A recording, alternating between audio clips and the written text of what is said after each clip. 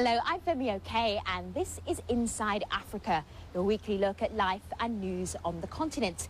Coming to you this week from the Innovation Hub in Pretoria is actually South Africa's first science park. So here there are a collection of businesses involved in information computer technology, biosciences technology, research and development. In fact, I'm feeling smarter just walking around here.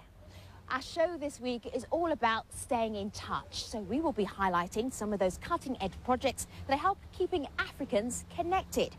We start in Liberia with an unusual partnership between the Liberian government and some American students who are very keen to help the country recover after its civil war. So our story begins in Atlanta, Georgia. So I'm delighted to acknowledge an emerging set of ICT collaboration between TECT and Liberia. President Ellen Johnson Sirleaf of Liberia visiting the Georgia Institute of Technology last year.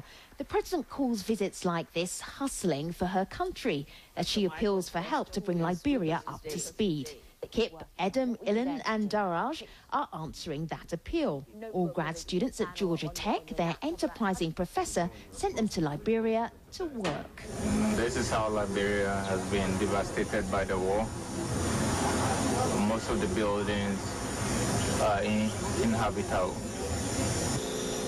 Shooting video might not be the team's strong point, but as they set to work studying Monrovia's telecommunications, they got a very clear picture of how Liberians cope with the challenge of everyday life. What got me was because a lot of people don't have power.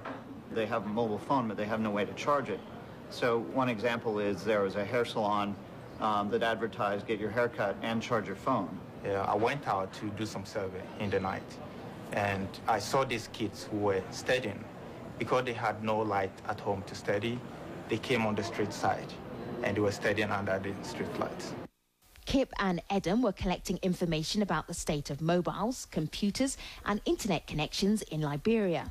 So when President Johnson Sirleaf is looking for investors, she has something on paper to show them. I therefore wish to start a dialogue with you on how the knowledge, products, services, and promise of information and communication technologies can advance and accelerate our national reconstruction process.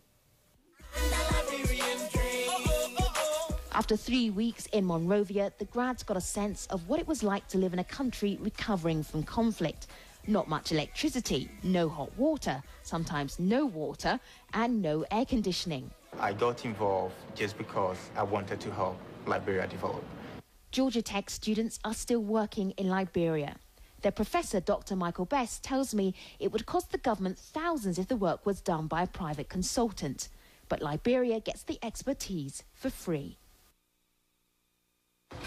I'd say thank you to 2C for helping us out with the music for that report.